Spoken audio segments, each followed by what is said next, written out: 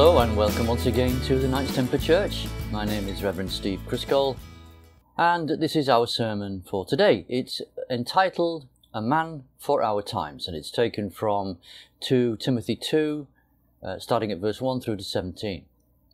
So before we begin the sermon, I'd just like to have a word of prayer. Dear Holy Father, we pray, Lord, that you will enlighten us and embolden us as we read your word and understand those things that have been passed on to us by our trusted brethren so long ago. We thank you, Father God, for the blessings of their work and their experience. We pray, Lord, that we can emulate them and be better Christians. Lord, we ask these things in and through Jesus Christ our Lord. Amen. Right, let's begin then. If you'd like to open up your Bible, King James Bible, at 2 Timothy chapter 2 verse 1, and we will read the first 17 verses, which reads, Thou therefore, my son, be strong in the grace that is in Christ Jesus, and the things that thou hast heard of me among many witnesses, the same commit thou to faithful men, who shall be able to teach others also. Thou therefore endure hardness, as a good soldier of Jesus Christ. No man that warreth entangleth himself with the affairs of this life, that he may please him who hath chosen him to be a soldier. And if a man also strives for masteries, yet is he not crowned, except he strive lawfully. The husbandman that laboureth must be first partaker of the fruits. Consider what I say, and the Lord give thee understanding in all things. Remember that Jesus Christ, of the seed of David, was raised from the dead according to the gospel, to my gospel, wherein I suffer trouble as an evildoer, even unto bonds, but the word of God is not bound. Therefore I endure all things for the elect's sakes, that they may also obtain the salvation which is in Christ Jesus with eternal glory. It is a faithful saying, for if we be dead with him, we shall also live with him. If we suffer, we shall also reign with him. If we deny him, he will deny us. If we believe not, yet he abideth faithful, he cannot deny himself. Of these things put them in remembrance, charging them before the Lord that they strive not about words to no profit, but to the subverting of the hearers. Study to show thyself approved unto God, a workman that needeth not to be ashamed, rightly dividing the word of truth. But shun profane and vain babblings, for they will increase unto more ungodliness, and their word will eat as doth a canker, of whom is Hymenaeus and Philetus. So says God's word. Okay, so today I'm not going to pull any punches. I've got something that I want to say to everyone watching this sermon. And here's the short version of what I want to say. And we'll expand on this. But the short version is this. We all need to pull up our socks, or pull our socks up. Now, if you're not familiar with that phrase, I'll just expand it a little bit. It means we're not getting on with the work that we were explicitly told to do. Now, what I'd like you to do, just for a minute, look around the world. You don't need to go searching. You can just open your mind and look and see what's going on in the world in 2023, which is when I'm recording this. What do you see? Well, I can't know what you see, but I'll tell you what I see. I see a world that is in abject, dire peril. I see a world that's ready to self-destruct. And I'm not talking about climate change or any other pandemic that might pop up in the next few months or years. With everything that's going on, and there's far too much that we can even begin to touch here today, the question I have to ask is, what are we Christians doing about it? Are we living righteous lives to begin with? Are we full steam ahead for Jesus? Or are we sitting at home slumped in front of the TV, mindlessly watching games of football or reruns of whatever? Do we see Christians faithfully reading their Bibles?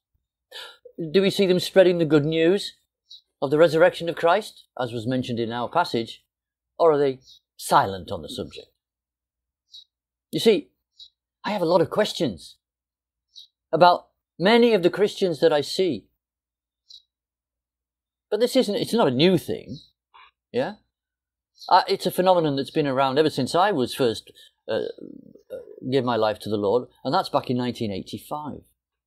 I'm sure it was going on before then. See, what I do is I question their motivation. I question their intent.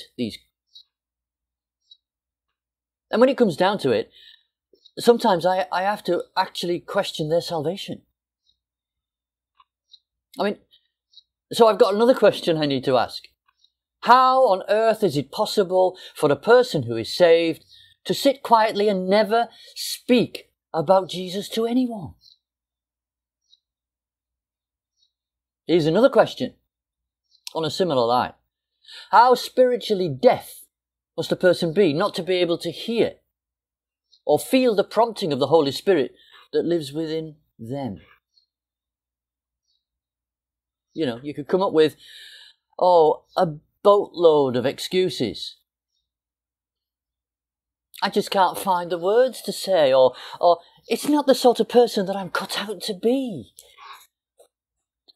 And here's another one, a favourite. Well, that's the pastor's job, isn't it? Now, the list of excuses could go on forever, really. But I'll tell you, I think there's a couple of problems here. Well, there's a problem, but I think there's a couple of reasons for it. Here's the first reason that I think is the main problem. And this main problem, I think, is that people are simply scared. Second reason, I think people have a distinct lack of self-discipline.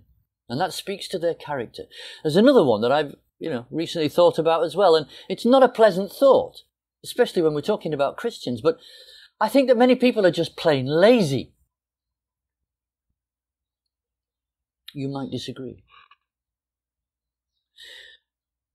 But actually, I think most often people just don't know what it truly means to be a Christian. And they don't know these things because they don't study, they don't read the Bible. And the responsibility comes on other Christians because they don't teach other people. Certainly, in my experience, about what it means to be a Christian. It's just a matter of lip service to a lot of people. Yeah, I read that. Yeah, so what? It's okay. I'll just carry on thinking and believing what I believe about X, Y, and Z. It doesn't really, well, what it says in the Bible is this and that. And excuse. And they reason their way into believing what they want to believe. Falsely, I hasten to add. So what's the big problem? Well, let's go back to our scripture. You've heard what I think and you've heard my concerns. Let's see what our Apostle Paul 2,000 years ago had to say about, these issues. And he kicks off with this. He starts off in verse 1 of 2 Timothy 2. Thou therefore, my son, be strong in the grace that is in Christ Jesus. It's an instruction, isn't it? Be strong. Don't skip over the words. They mean something. They really, really do. Therefore, my son, we'll come to that in a minute, be strong in the grace that is in Christ Jesus. Be strong in the grace. What does that mean?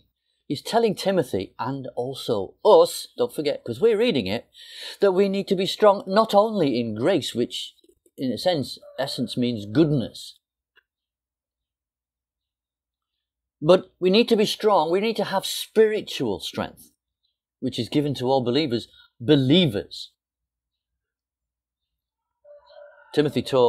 Paul taught Timothy at length. It's not just in this letter. They spent many years together. Paul teaching Timothy. And we can see that he, as it says in that first verse, he even regarded Timothy as close to him as if he were his own son. So when he says in the next verse, verse 2, he says, and the things, Timothy, that's in brackets, I added that, and the things that thou hast heard of me among many witnesses, the same commit thou to faithful men, who shall be able to teach others also. Which is what I said earlier, isn't it? It's saying, Timothy, I've taught you very well, son. Now, pass on what you have been taught to other men that you can see are strong in the faith and in the Spirit. This is not...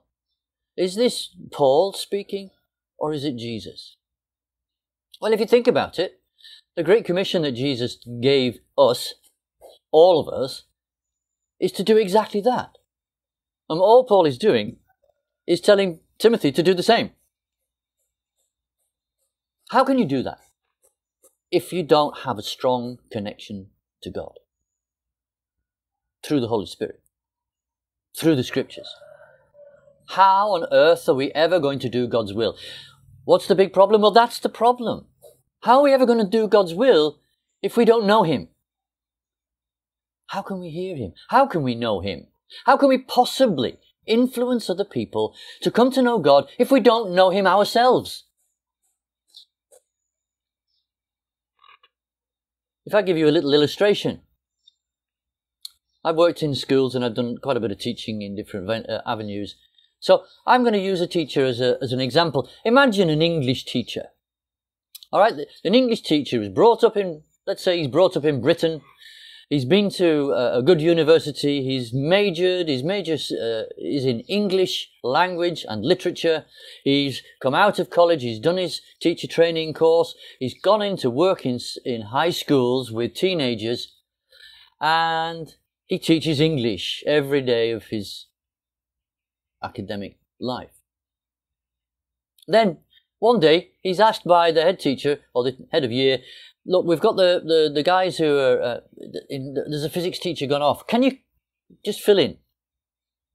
What am I teaching? Physics. I don't know anything about physics, except what I learned at school. Well, what they were doing is they're learning about electronic transistors and how they work. How is he supposed to do that? Has he ever trained in... Does he know anything about the valence zone in a PNP or an NPN transistor?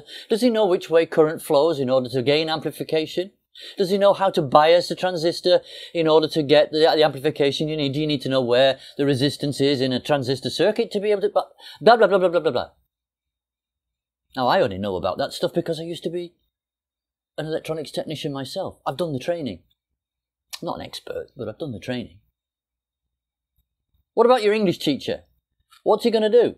He's going to scratch his head and he's going to go, I know what, we'll do something about Shakespeare, shall we, instead? Because he hasn't got a clue. You can't pass on what you don't know. You can't educate people with stuff that you've never studied. And if you're trying to do that, you're a fool. It's impossible. So here's what we're looking for. What are we looking for in a Christian? We're looking for men and women, of course, who are not afraid to study. They're not afraid to suffer. They're not afraid to love others. And they're not afraid to trust other people.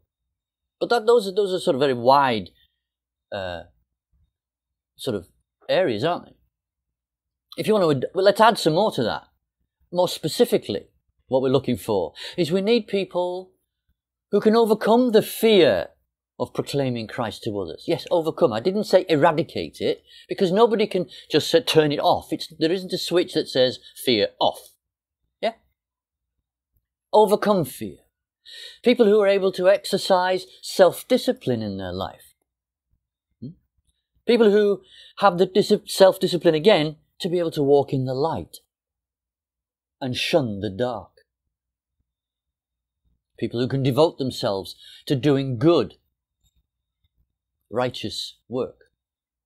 People who can use and develop the gifts that they have, the gifts that God has given them, either skill gifts that they've learned in their life or Holy Spirit gifts, to serve other people.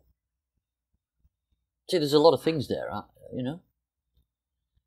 But these are the things that we need to develop in anyone who calls themselves a Christian. Now, nobody's going to develop all of that stuff in massive measure. We're all different. We all have different personalities, different strengths and weaknesses and so on. But these should be our goals, should they not? And if I'm honest, I don't see a lot of it about. And in truth, it disturbs me greatly. So let's look further. I want to look further to help everyone to try and understand some of what it means to follow Christ. And we're doing that by looking at our scripture today. There's many things that we could say about this, but let's focus on what Paul had to say to Timothy in this letter. Hopefully this will help us. To begin with, Paul gives him 3 illustrations. Now, we may have skipped over them in reading this, but they're important, so that's why we're looking at them. The first illustration that Paul uses is that of a soldier. Verse 3, he says this. He says, "Thou therefore endure hardness as a good soldier of Jesus Christ. No man that warreth entangleth himself with the affairs of this life, that he may please him who hath chosen him to be a soldier." Now, there are 2 separate points in those 2 verses. First one, life as a soldier is hard. I've done a bit of soldiery myself. Yeah, I was in the Air Force, but I did join the Army. I have run around in a camouflage suit with packs on my back and carrying rifles and all that. It wasn't fun, and it was very hard sometimes. But again, being a true soldier is a hard life. Imagine a Roman soldier, can you, for a moment? Go back 2,000 years. You can go back as far as you like until the beginning of the Roman Empire. It never changed. The Roman soldier had a life that was so hard. It's very hard for us to imagine. Had to march across countries. No jeeps, no transport trucks, no horses for the Roman soldiersman. He had to walk everywhere he went. And everywhere he went, he was carrying that big battle shield. Yeah, apart from his armour, of course, and that relatively short sword that they used. The battle shield and an 8-foot thing with a point on the end. Lance, we call it, or spear, if you like. Their main battle weapons, they had to carry with them everywhere. Can you imagine walking hundreds of miles, carrying that lot? That alone is going to harden you up, toughen you up. You either collapse and die, or you graft on, don't you, in those circumstances? And let's not forget the kit they had to carry to survive. And see, that's one of the pictures that Paul's showing us. In just a couple of words, he says, endure hardness as a good soldier of Christ. He's eliciting that idea of the knowledge of what it will be like to be a soldier in his day. Now, I could use modern examples. I don't remember which commando it was that was commando group that was walking across the frozen hills of the Falklands to retake the islands. Or we could talk about the men in more modern battles. Well, that was modern, obviously, that was in 1982. Go back a bit to the 1940s and those poor guys who had to not only land on beaches and be killed by the thousands, but had to pick themselves up, dust themselves off, and then walk into France, and then walk across France, fight in Belgium, and then fight, and continue all the way until they ended up in Berlin.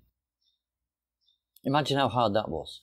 And I've spoken to a couple of guys who have made that trip, and it's not pleasant, I can promise you. Just imagine then the level of self-discipline that you need to be able to push yourself through such a difficult life. Yet the Romans did it as a career. And countless other soldiers have endured a similar experienced kind of life throughout history. Now, the second point in verse 4, if you can imagine then, with a life like that, The soldier needs to focus on just one thing, doesn't he? Well, maybe he might think about his girlfriend back home, or his wife and children. He might think from time to time. But day by day, every day, what has he got to focus on? Soldiering. Because if he doesn't, then he's going to have a problem. He doesn't have time or energy to ponder or be involved in the things of the world. Am I doing the right thing? Should I be marching with this particular general and going to war in Italy, or well, not Italy, in France or whatever it is?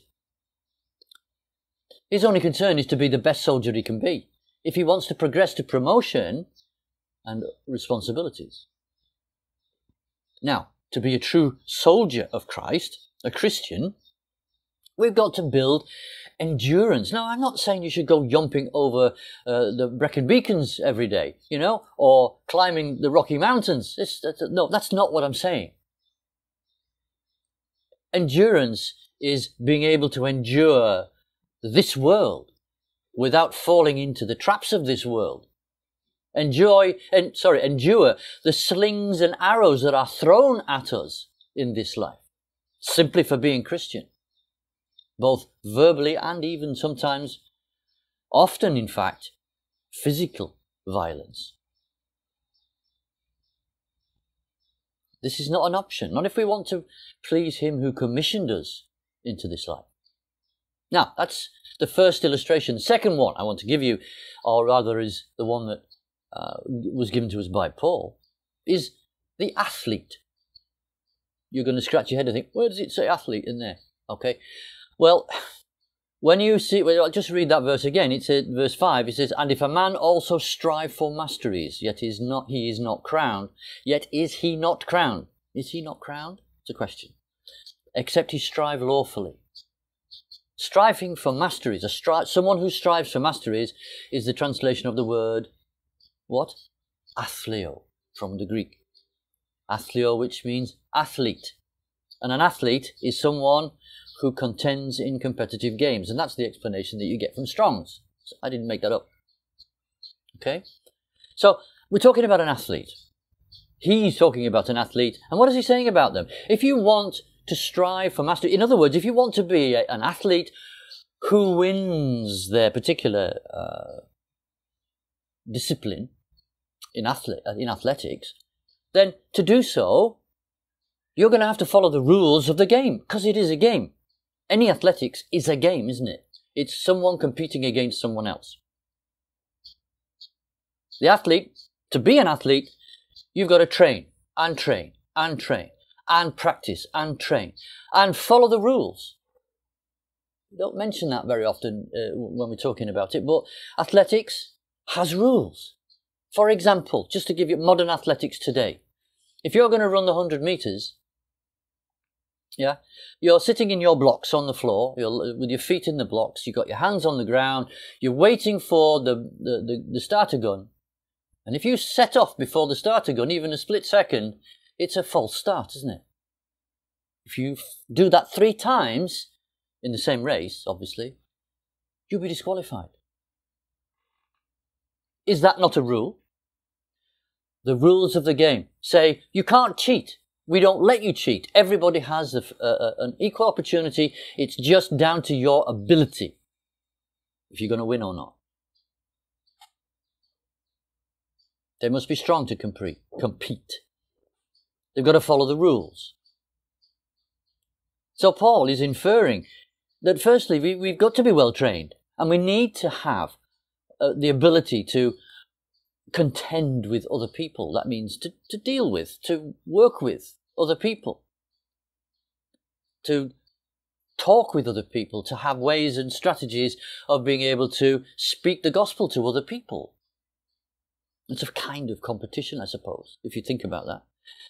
And if you want to win the prize, and what's the prize for us? The prize is that a person turns their life to Jesus. That's not a prize for me. It's a prize for God.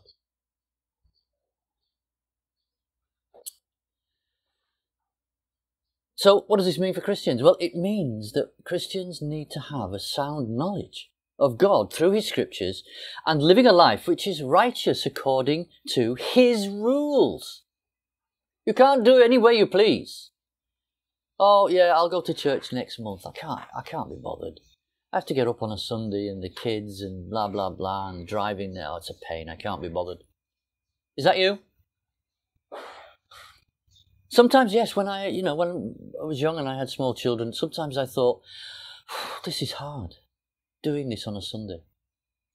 It was, but I did it every Sunday.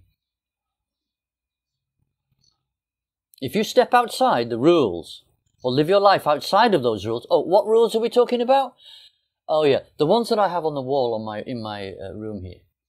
That's mainly for the benefit of my granddaughter, so that she will learn the 10 Commandments. We're following those rules, not the rules of Satan, which, by the way, are the ways of the world, because this world belongs to him at the moment. So that's your second one. Third one, the farmer. Yes, there's a farmer in there. He calls him, we'll read verse 6 again. The husbandman that laboureth must be first partaker of the fruits. Okay, the husbandman is a farmer. Yeah, that's what he is. And he labours. He works hard. He has to. If he doesn't, he won't partake of any of the fruits. That's basically what it's saying. It might seem a bit strange when you first see this and you think, what's a husbandman? And what's he talking about, laboureth? And why should he be the first one to eat fruit? Okay. The emphasis here is on hard work. And the picture is the life of a farmer, which again is hard. But we need to forget our modern view of hard farming to some degree and think of what it was like, the sheer back-breaking work of what it was like 2,000 years ago, and has been ever since, really, until they invented machines to help you out. Ploughing the fields meant what? Well, no, you didn't get your tractor out because there was no such thing. You got your oxen out. Usually one, I think. Or if you were extremely well off, you could have a big horse, but it was always usually an oxen. Now, these are massive creatures. And you tie them up and you stick a plough on the back of it, and you have to guide this oxen up and down this field with your little blade that sticks in the ground, and you're holding it into the ground. So that's, can you imagine how hard that is in the blazing sun all day, ploughing a field, trying to guide an oxen that's stronger than about 20 men? Not an easy thing to do. That's just one job of the ancient farmer. Then there's the planting of the seeds. Then there's the tending of the crops as they grow gradually. Vermin that you've got to get rid of and stop them eating.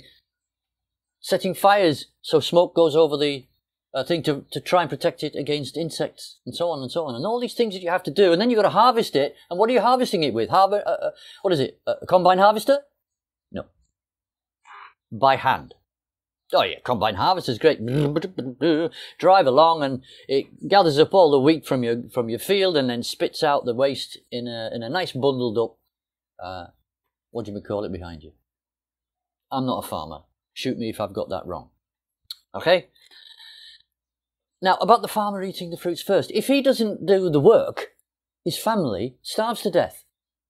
So he has to be the first one that takes the fruit from basically to take the benefit from the things that he's been growing. If he's growing wheat in the field, he wants to be able to make flour with it, doesn't he? Flour makes your bread, or barley if you're poor.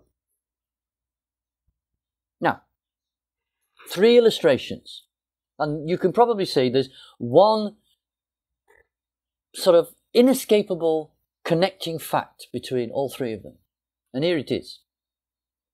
If you don't put in the effort, there can be no reward, no gain, no fruit. Call it what you like. And Paul, he doesn't just stop there. He then follows, immediately after speaking about these things, he says this, verse 7. Consider what I say. So in other words, are you listening? Have you listened to what I've been saying? He's not saying it quite like that to Timothy, but basically in a nice way, he's saying, consider what I say. Think about it. And the Lord give thee understanding in all things. So Paul seems to think that the information that he's just given us in this illustration should give us the answer to all things. All things to do with the topic we're talking about. Now, it's not just a throwaway comment. It's what he's saying is that if you don't learn all these ways and learn to be harder, to endure, and so on, you're going to fail in your work with God, for God, and in your walk with God. Sounds negative. Well, it is. So let's flip it and put a positive spin on it, shall we? So he's actually saying, if you can learn to endure as a soldier endures, to train hard like an athlete does, which means studying God's word, if you can put in the long hours of preparation and daily work, then you will reap the rewards of those labors. You'll be strong in spirit, effective in sharing the good news. You'll be able to withstand those slings and arrows I mentioned, and fists and sticks and beatings and shootings. And I'm not exaggerating. From the unbelievers, by the way.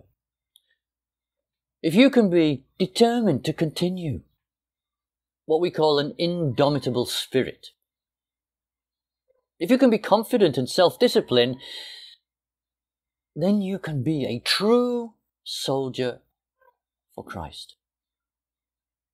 But there's more. There always is, isn't there?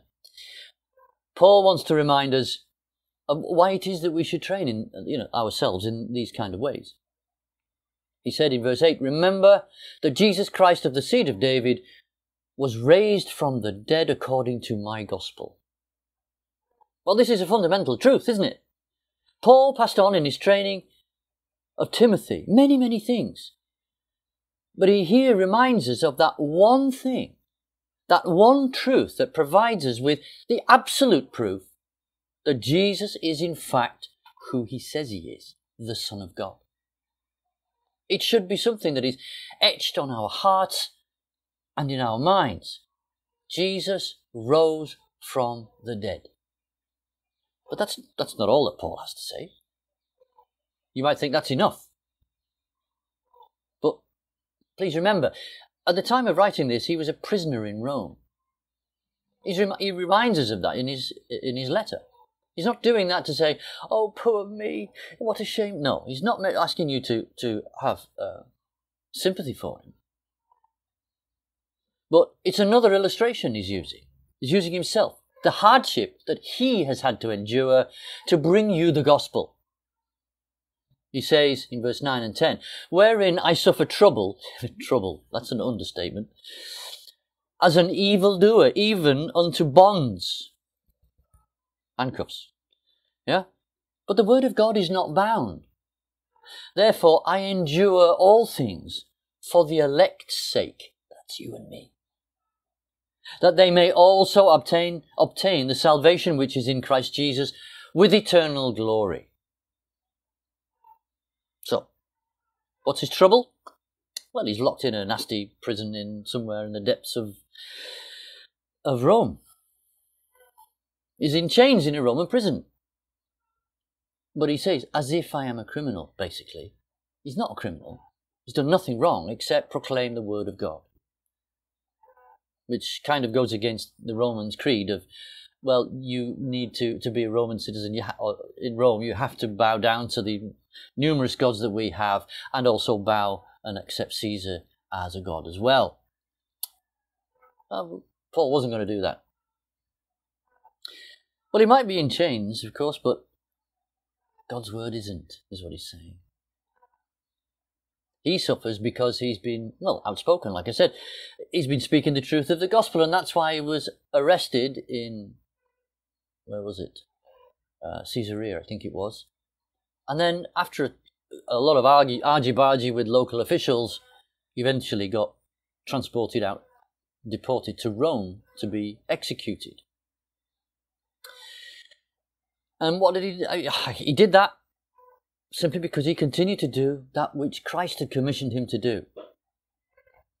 So if you think about it, Paul set us a standard, and he's reminding Timothy of the standard of what it takes sometimes to be a Christian. I mean, it's a lofty standard, to be fair, but it's an example even so. I mean, it might be that, if you speak out the Lord's truth, there's very harsh punishment. So be it. You might think, yeah, but if somebody's holding a gun to your head, so be it. Well, if you're any good at self-defense and you feel the urge, you could try and get the gun off the guy and try and stop him from shooting you if you want. But if you can't, if you're facing a firing squad, so be it. I think there's a nice little element of that in what Paul is saying. It's a little sort of a faithful saying, he calls it. All right, well, let's see. It says, verse 11, "For if we be dead with him, we shall also live with him." Okay, good, you're with the Lord. "If we suffer, we shall also reign with him. If we deny him, he will also deny us. If we believe not, yet he abideth faithful. He cannot deny himself." So, in a way, that's basically what we've been saying. He's giving the positives and the negatives in a fairly short, punchy form. But he also gives us a command to remember in the next verse, which I'll read, verse 14. He says, "Of these things, put them in remembrance." Get them filed away in here.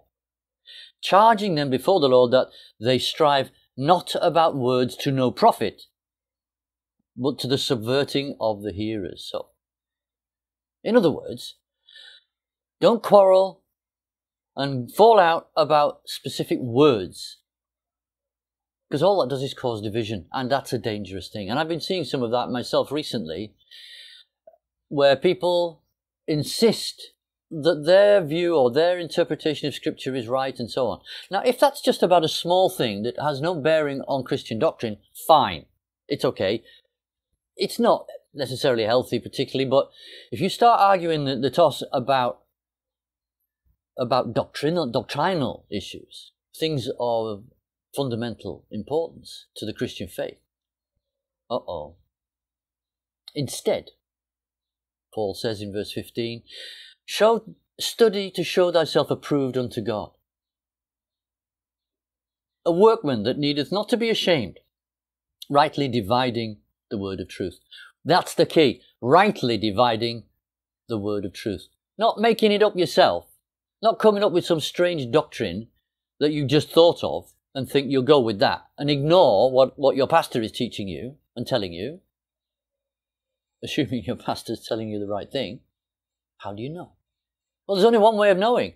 Get your head into a Bible, into a course, whatever it takes, and learn about God. Study the Scriptures. Learn the doctrines of Christ as they were given to you without adding or subtracting. Simple as that. Be a person that Jesus would approve of. And that means taking on board all of the things we've been talking about today. That way you're not going to be ashamed. When that day when you are kneeling in front of Jesus and or his angels on Judgment Day, you will not feel ashamed. You can say to yourself, "I've done the best I can."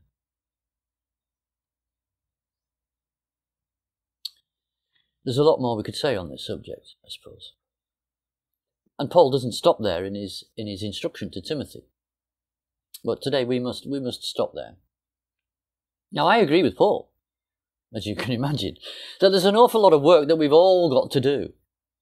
But firstly, the work starts here. These things that he's written, they're not just idle ramblings of a man who's going to be executed.